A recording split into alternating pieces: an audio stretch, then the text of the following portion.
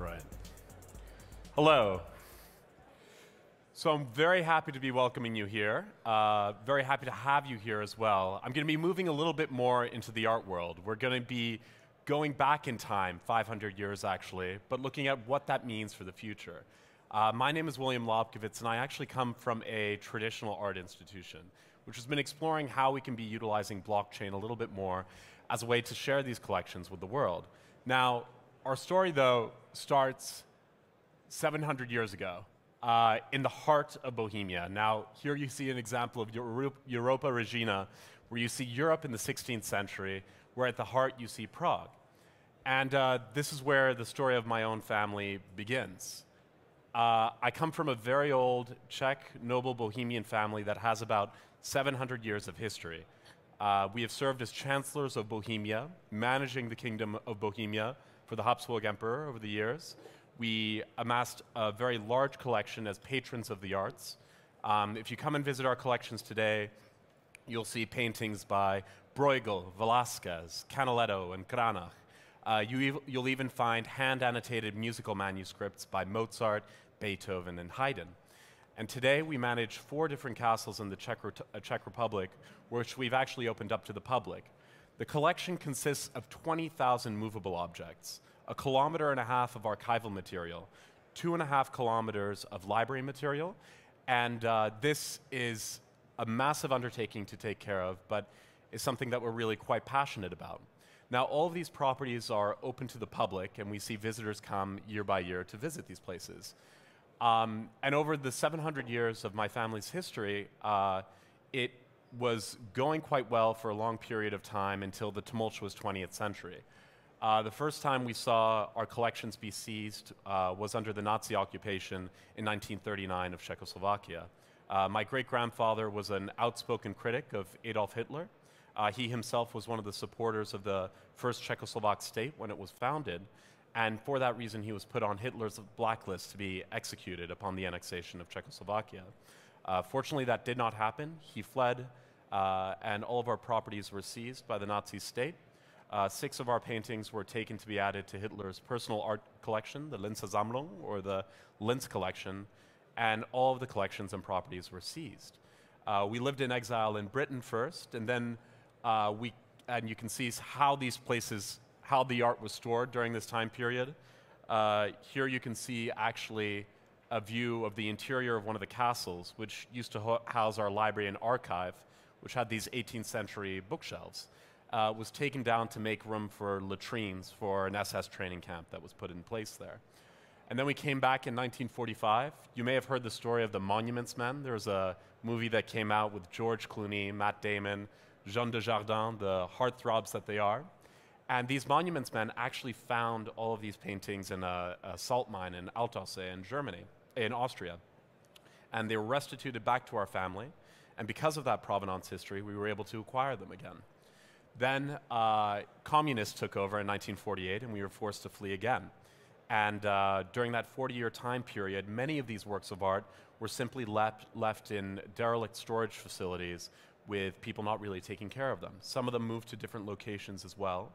And then when we came back in 1989, under the enlightened leadership and vision of Václav Havel, our poet-playwright president, we came back to this country, Czechoslovakia at the time, not knowing what we'd really get back. And it ended up being one of the largest restitutions in the country. However, you might think restitution is a wonderful thing. It means just coming over and claiming all of these paintings back and all these castles and everything.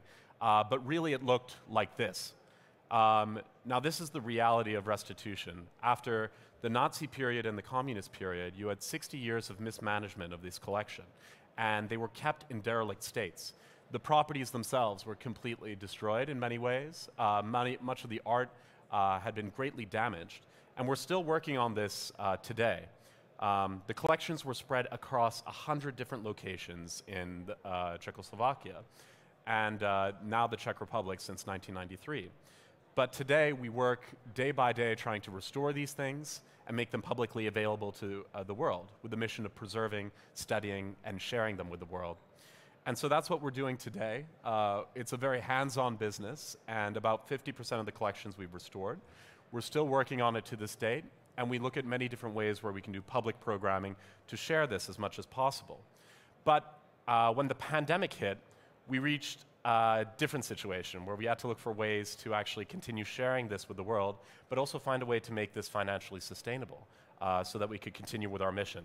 We started, like many museums, doing virtual tours. Here you can see a cheesy shot of me speaking to a phone, which was always very difficult for me when I was doing these tours. I was used to making jokes on my tours. I never knew whether anyone was laughing when I was doing the tours through these museums. But this was a way where we really started learning about the ability for us to connect with people no matter what the physical or financial barriers are that exist. Looking for ways for us to connect with virtual audiences is a way that we had never seen before. In fact, I had people writing me from across the world saying that they didn't have the financial opportunity to visit Prague or never thought they would be, and now we were giving them the opportunity to share Czech and European cultural history with the world. We also did yoga in historic spaces as well. We did something called Yogart, which was a way of giving people a time to relax during a very difficult pandemic. But slowly we started exploring the world of NFTs, and this is why I'm here now. So you must be wondering, what is this guy talking about in the end of the day? Well, we were really interested not just in finding a financial instrument to support these collections, but they were appealing for a variety of different reasons. First of all, when I talked about the communist and Nazi time periods, I talked about the importance of provenance history. This is something that is a huge problem in the art world today. I've spent time working with galleries. I worked briefly at Sotheby's in the Old Master Paintings department as well. And one thing that was very difficult is always to check the provenance history of all these pieces. What's interesting with the NFTs is a completely transparent ledger which makes this possible. It's without these ledgers, it's without the receipts that we got from the communists and the Nazis that we were able to claim back these things in restitution, without which it wouldn't have been possible. There's a new patronage model as well to support museums, artists, cultural heritage sites. I won't get into that as much. The idea of ease of movement, the idea of us being able to transport art in a matter of seconds to another place. Normally when we do a loan to the Kunsthistorisches Museum, the National Gallery, wherever it is, we have to deal with insurance, we have to deal with transport, security, and we risk actually damaging some of the pieces when they're taken down off the walls. It's an incredibly complicated process. And lastly, the idea of building a community. Now, I know community is one of the most overused words in blockchain right now, so I'll try not to use the word as much. But what's interesting to us as a museum institution is getting people to buy in and get excited about the works of art that are being put on display, getting people to identify with the pieces that they collect or find a way to connect with them a little bit more. And so for cultural institutions, I see there being a huge opportunity here, one that a lot of museum institutions are looking at. We have cultural institutions which are really struggling during this time period, which are asset-rich, cash-poor, to keep it simple. And these institutions right now are struggling quite a bit. We're coming out of a pandemic, but we're also looking at a war and a crisis that's happening in Ukraine right now. And one thing that we've been experiencing as a cultural institution are grant programs being cut. Culture is one of the first things to be cut very often with public programming. And so we're looking at different creative ways to continue with our different activities that we're doing on the ground to support these activities. But the NFT market at the moment is quite cash rich. There's a large source of different things that are being sold, but I think there's an opportunity for museums to provide something that is rooted in our cultural history, something that we can build off of. And this is something that I always encourage people to be looking at all the time. Very often we're always looking for a way to build something new, build the most innovative thing and come up with a new way to approach something. With the arts, we can build off of our cultural history. We can find a way to actually take something that already exists and create something even better. And that's how we innovate, I think, and don't just start anew, but build off of something already existing. So the art world right now is going crazy. I just put up this slide to sort of put this in context, which is why this is what I showed our board when I had to explain what an NFT was in the first place, which was an incredibly complicated process for a board that consists of people mostly in their 60s, actually. And this was very, very difficult. But just to look at this by comparison, and to my colleagues who I used to work with in the auction world, it's crazy that a Da Vinci is selling at the same price as a CryptoPunk. Now, people don't understand the value that goes into these pieces. The collectibles have value. They connect you with communities and different people. But you're seeing a complete change of what's happening, and the auction houses are catching on to this. What's crazy is that you're now seeing auction houses bidding in ETH, which hasn't happened historically in hundreds of years. This is a historic moment for the entire art world. They always were bidding in the national currency of wherever they were working at the time. And so now you're seeing museums enter the space as well. There has been the British Museum, who has partnered with La Collezione, who's here today, which did a series of prints from Hokusai, which they've sold as NFTs. You've had the Hermitage Museum, who's done a couple of pieces that they've sold as NFTs as Da Vinci's. They've done Da Vinci's, Michelangelo's. You've also had the Uffizi Museum, who sold their Michelangelo Rotund as well. But this is what I call, there's a scan and ship model that I'm seeing here with a lot of these museums. And it's an interesting approach. But the question we're now seeing is what are you actually purchasing with the sale of a lot of these things? The Belvedere also did a release of 10,000 different pieces of their Gustav Klimt's The Kiss as well.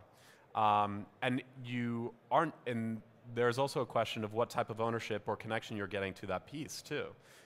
So this is something that we've seen explored, but our approach has been a little bit different.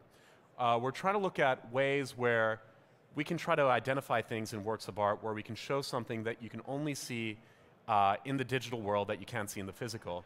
And I give an example of this here. This is Las Meninas by Diego Velázquez. It's in the Prado Museum in Madrid. Many of you may be familiar with the piece. And I also wanted to show this piece by Yves Sussman, 89 Seconds at Alcatraz. This was on display in the Guggenheim Museum as well.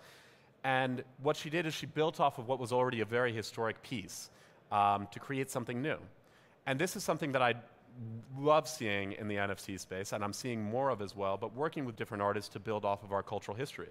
But this isn't anything, this was quite drastic when this was first done, but this process isn't anything new. I put up a painting, one of our own paintings in our museum. We have a painting by Velázquez that shows the Infanta Margarita.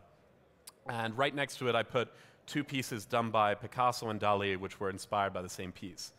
At the time, when Picasso and Dali did these pieces, people were insulted. They said, you could not possibly be doing this. It's an insult to the art world. It's an insult to the underlying work that was done by this great old master. And in the end of the day, these pieces are now more valuable than the original piece that you see here. And so when we did our own NFT experiments, we tried to do things in a similar vein. Here we have a painting by Paolo Veronese. It shows David with the head of Goliath. And the NFT we created here looked at a way of creating, putting infrared and X-ray imaging over a work of art, and we animated that. I wasn't able to get the animation up here, but you can go on Super Rare if you'd like to see that. But what I wanted to show is that in the underpainting of the drawing, we see a ghostly head in the background. This was an earlier painting that was done by Veronese, and canvases were being reused all the time. And we're able to actually see something in the digital world that you can see in the physical world. So this was quite an interesting piece. Another piece that was interesting was this musical manuscript, which was written by one of my ancestors, Anna Wilhelmina von Altan. She was living in the 18th century, was a very accomplished lute player, but wasn't recognized for her musical abilities by virtue of being a woman. And what we wanted to do is take this piece and rewrite history, where we took a piece of music that hasn't been heard in over 250 years, recorded it for the first time, created an animated mixed media work where you see her handwriting as she's drawing out the very musical notes you see here, and you listen to that music for the first time. And what's crazy is that this is now in a gallery online in the metaverse where anyone can go visit this around the world. I don't know how she'd feel about this, but it would be a difficult concept to explain. And lastly, we created another animated piece of a piece of sgraffito. Sgraffito is the technique of scratching into stone to create a design, and this was very popular in the Renaissance. And one of the castles we manage is beautifully decorated with all this graffito. The capital costs of taking care of all this graffito, which needs to be renovated around every 35 to 50 years, is about $1 million to completely redo the entire facade of the castle. Now, when most people invest these funds into a company or anything else, you normally get some sort of return on your investment. And in our case, this is just part of our day-to-day activities to actually uphold and maintain these things. So with the NFT we created here, we wanted to create an educational piece, an opportunity to let people know what happens to these facades over time, and we show it slowly degrading. But what's interesting about the NFT is that the purchase of it actually goes to directly fund that project. And any secondary sales that exist afterwards will continue to fund that project. The token will exist on blockchain in perpetuity. Our issue of this facade will also be existing in perpetuity, so it's creating a little bit of longevity.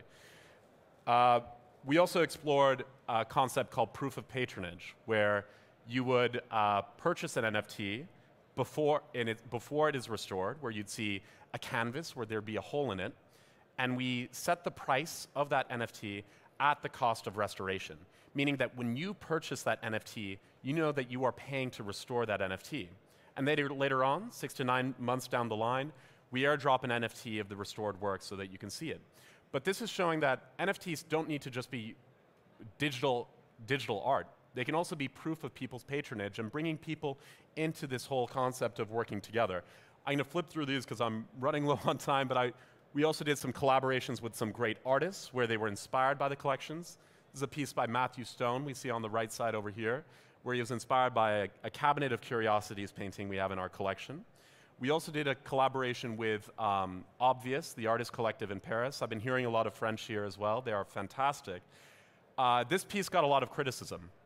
We took maps that were in our archive. There are about 250 maps, and these are not on public display. And it's very difficult to show these maps, because if they are on public display, they're in books. So you have to flip each page as you go. And what we did with Obvious was we asked them to use their algorithm to create a GAN piece that would illustrate all of these different maps in these two NFTs that you see here. Now, I had someone from the National Museum who came up to me who said, "William, this isn't art. This is a computer that's done it. It's not in the hand of the artist."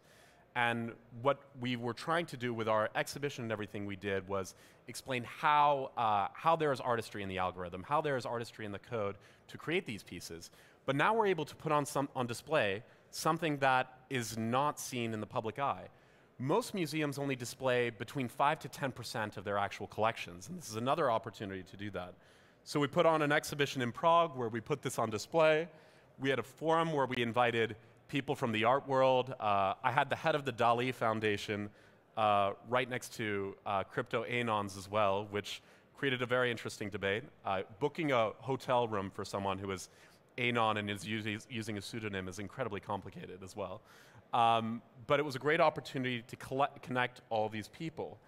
And with the restoration that we're doing now, we're trying to bring people in as a part of the process. So in the case of some officers, which you're going to see in this video, we send these videos to the different donors so that they are they become a part of this entire process. We take them on the journey of restoration where they learn more about what's happening in these proof of patronage pieces.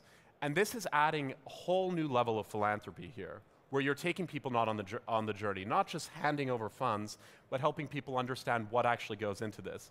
So we're still trying to get some of these officers restored. If you're interested, you can let me know. But this is a great way of connecting with people. Now, what's next?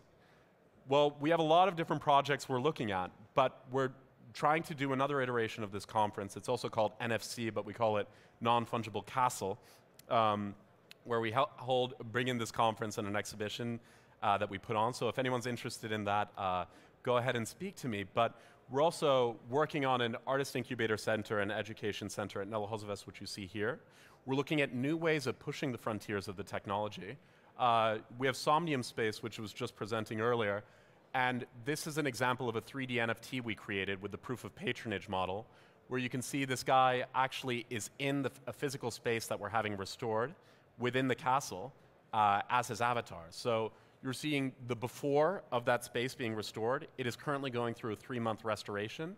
And what will be great is afterwards, we will be creating another 3D NFT where you will see the before and after of that restoration process. So not only are we creating a piece where people can be proud of what's there and it can be viewed in a VR environment, but we're able to educate people with what goes into this entire process. And lastly, we're looking at DAO infrastructure systems to support new projects too. There are many inefficiencies that you see in the real world with everything that's being put together, but there are very exciting ways of creating communities around the art world. And I'm sorry, I'm way over time now, so they're going to start yelling at me.